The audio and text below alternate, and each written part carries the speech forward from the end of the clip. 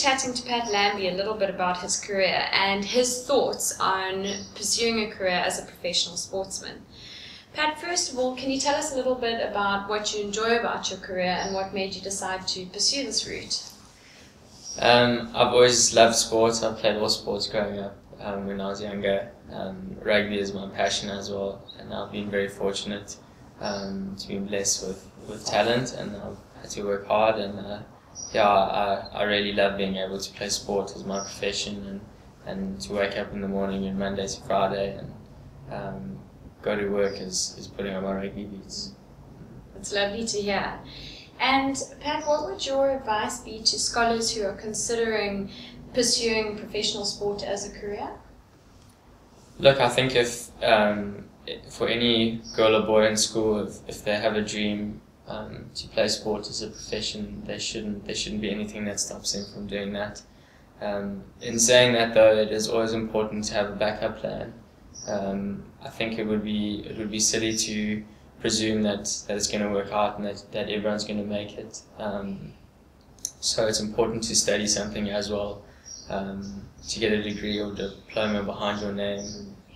It's the advice that I was given, and I'm extremely thankful for that, because I know that now I've got a piece of paper behind my name.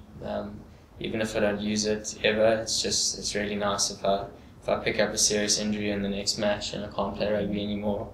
I know that I've got something to my name, and that I won't fall 5 years behind. Exactly. And Pat, what did you study, and where did you study through? I studied a BA Environmental Management, and I studied through UNISA, so I did it part-time. And it took a little bit of discipline. Obviously I didn't have any lectures to go to, no one telling me to do my homework or make sure that my assignments are in on time. But I think in every sport now, there's definitely enough downtime to be able to study as well on the side, even if you do 1 or 2 modules a semester. It's just about chipping away at it, and eventually you'll have a degree.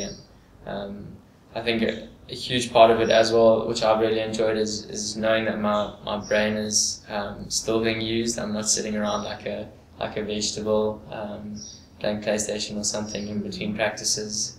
It's been really nice to stay stimulated mentally, and it's actually helped my sport as well. Okay. And what made you choose that degree specifically?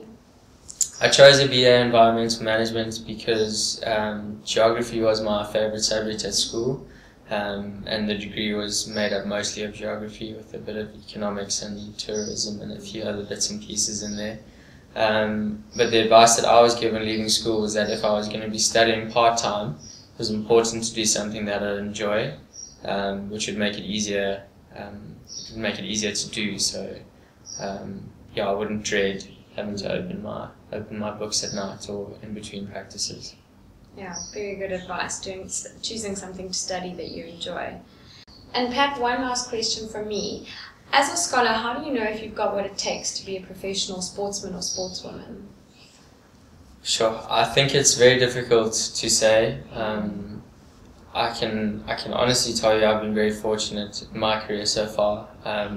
I've had some coaches that have backed me. I've had a few opportunities that have given them or presented themselves to me at a young age. I think it's all about working hard towards your dreams, and when those opportunities come, to grab them with both hands. Thanks so much, Pat. Thanks for your time and for your advice. It's a pleasure.